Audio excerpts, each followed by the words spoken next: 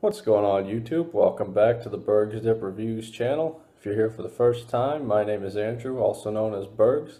No review today. What we're going to be talking about today is underage dipping, and just want to cover some of what goes on, buying underage, dipping underage, some of the laws. It's not a video that promotes dipping underage. It just kind of, I'm acknowledging the fact that most people start dipping, smoking, drinking, whatever you want to say, they start to do it before the legal age takes place. So, before we go any further, why don't we pack some Copenhagen mint and pack a lip with me if you'd like.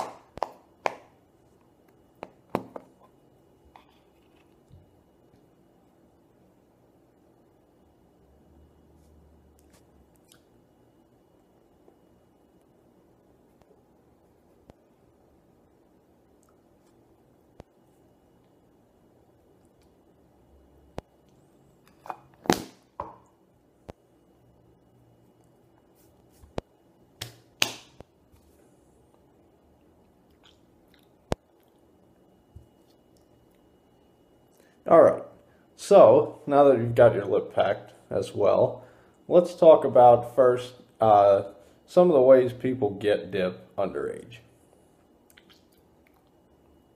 Obviously, before I even go into that, the easiest thing to do if you didn't start dipping already would be just to wait until you are the legal age, 18, 19 in some states. I believe Hawaii just raised theirs to 21. And there's a couple other places, cities and towns where they've raised it to 21. I don't really agree with that, but that's a different subject. So anyway, if you are underage and you are dipping, what people generally do are the following things. Number one, have an older sibling, a parent if that fits your situation, a friend that's older, a friend's sibling that's older, somebody who is of age, buy the dip for you, basically. So this is technically illegal, but how can anybody really enforce that is what I'd like. I mean, if you send your brother out who happens to be 19 for dip and he comes back and you pay him in your house, like, who the hell would know? That actually reminds me of something else. One time I was in line at Wawa, I believe, and the lady, the customer who was at least like 30s, 40s, said, "Can I have a pack of whatever kind of cigarettes?" I think that's what she wants or something, meaning her mother. I overheard the conversation, and the cashier says, "Sorry, we can't sell tobacco to anybody except the customer themselves." I was like, well, damn. Here we're talking about two people that were well over the age of 18, and this particular chain of stores is infamous for carding everybody, so I was shocked, but also not that surprised that they would do something like that. So that's not usually the case, but anyway, we'll talk about that a little bit more in a second. So anyway, having someone of age buy it for you is probably the least risky way you can do it. Now, next thing is fake IDs. I don't recommend fake IDs at all. It's not a good way to go. There's basically two types of fake IDs. You'll have one type where people are making them. They won't, in that case, they're not going to scan into the system. But I don't know. You see them online and different shit like that. I don't recommend that. The other way with a fake ID is you take someone's actual ID of age, have them get a duplicate, and you keep theirs. I mean, then you're talking, you know, is that identity theft and all that? Well, I don't recommend that. You're going to get if you get caught with that, you get your ass in trouble and you're going to get this other person in trouble. So fake IDs, I would not recommend at all. I do have an interesting story about that also. A buddy of mine lived in a small town north of here. He used a fake ID. The gas station owner caught it, but instead of like you know, turning them in or anything like that. All he did was tape it up to the window in the store so that, and this is a small town, so everybody could see what happened there. So anyway, I wouldn't recommend it. It just not a good idea. And actually, that's why a lot of gas stations won't, well, one of the more strict ones won't accept an expired ID because of that. If you got a duplicate, you wouldn't be able to renew it because of all that shit. But anyway, just avoid that whole thing. That's, you know, there you're talking about much more serious penalties. Then your last option, when you run out of sending people, because remember, if you have somebody else buying it for you, they're probably going to charge you a little bit more because nobody does anything for free. Basically, if they're smart about it, you know, they're going to charge you a little extra, which I would say would be fair. So if you get tired of doing that, you're going to have to basically try and buy and hope they don't card you. So some tips on that. Number one, because I did this back in the day, avoid the corporate-owned stores. Generally speaking, they will be the most strict. I mentioned Wawa, that's up here in PA. Sheetz is up there. They're a little less strict, but I still get carded there a good percentage of the time. I haven't really had that much experience with Speedway, but I'm sure they're similar. Turkey Hill, which is also a PA corporate-owned store, they're pretty strict. You want to look for the people that are basically independently running the stores, because they're probably more in it for just making the money. And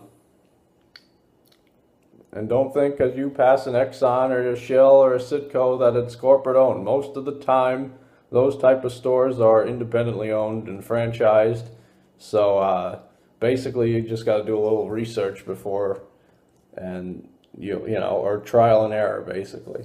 Now, I don't want to be stereotypical or any kind of shit like that, but it seems to me that foreigners running gas stations generally are more lenient. Now, I mean, that's not always the case, but personal experience, it seems that people, foreigners, and one thing I want to also talk about is most of the time these people come from India. People generally call them Arabs and Muslims and all this. Well, that's not true. Generally, most of the time, it's people from India that are actually running the stations. Another story, back in the day, my friend used to smoke cigarettes all the time. We would go to the 7-Eleven that was run by an Indian family, and he was on a first-name basis with the guy, and when I would go in, I would have no problem. So then I start going in myself, and they didn't recognize me without him there. The mother or whatever would always ask sometimes if the younger guy was there that knew us well. He would just say, "You don't need ID. You just need to come in more often," or whatever. You know what I mean? This is the kind of shit that, sorry about that, that would go on.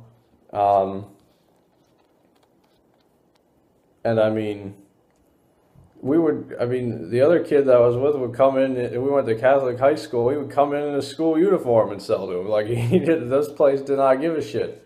So, what I also want to add to this is that I was a cashier at a gas station for about a year. Every cashier, no matter what store, I would say has a different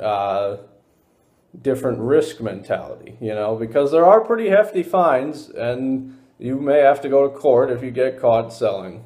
So keep that in mind. Don't, you know, I know a lot of the younger guys are ready to just curse out all the people that don't sell to them and different things like that.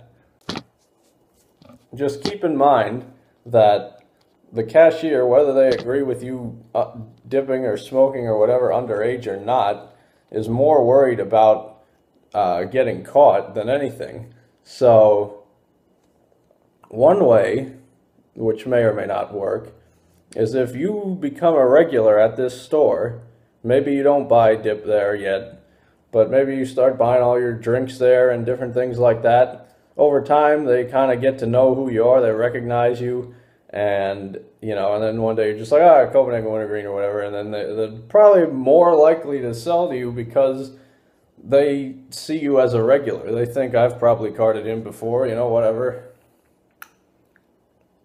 That doesn't work for all cashiers, all stores, A lot of it is going to be trial and error. Now, remember that in most states, simply possessing tobacco is not a crime. In Pennsylvania, there's no law about just having tobacco on you. So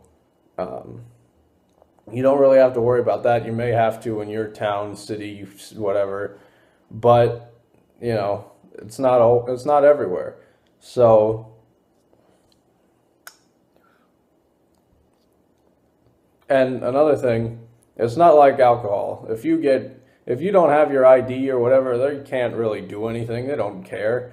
You just say sorry and you're on your way. There's no people are often nervous about going in without their ID and getting turned down. Well, nothing's going to happen to you. They're just going to send you on your way. The only way they would call the police on you is if you became a nuisance and demanded it and came in repeatedly day after day and kept getting denied. Then you would probably be like, all right, I'll stop coming in here. You're starting to get to be a pain in the ass, basically.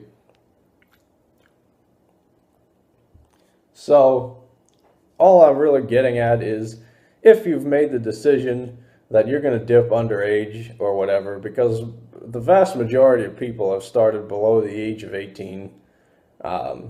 Whether it's right or wrong, I don't think it's the government's job to tell us what age we should start dipping at. I mean, I understand that they have to have a minimum,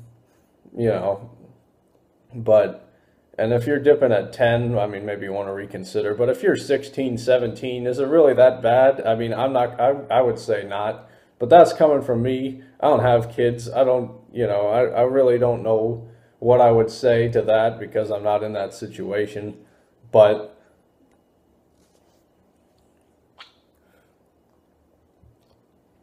so what I want you to take away in this video, I highly recommend that you don't use a fake ID because the penalties for that are more than, you're better off just, and word of mouth kind of travels around, especially when you live in a smaller town, which stores are more lenient and which people get away with and stuff like that. But, I think I covered everything pretty well. I'm not suggesting that you start dipping underage. I'm just saying that since a lot of people do, this is my experience. And you have to understand from the cashier's perspective that they don't want to pay a fine and the store doesn't want to be caught because after a few, if they get repeatedly fined, their license to sell tobacco can be suspended. So bear in mind that most gas stations, smoke shops would be their number one, but even at most gas stations, gas doesn't make the money. Tobacco makes the money. It's usually the number one profit-making product at gas stations. So if they lose their license or get repeatedly fined, that's definitely cutting into their profit there, and they're not going to be very happy about that. So you have to understand that they're following these laws mostly as a financial incentive. I mean, so I hope I answered all your questions. And if you like this video, like it, comment, subscribe if you haven't subscribed yet, and follow. And I'll see you next time. Take care.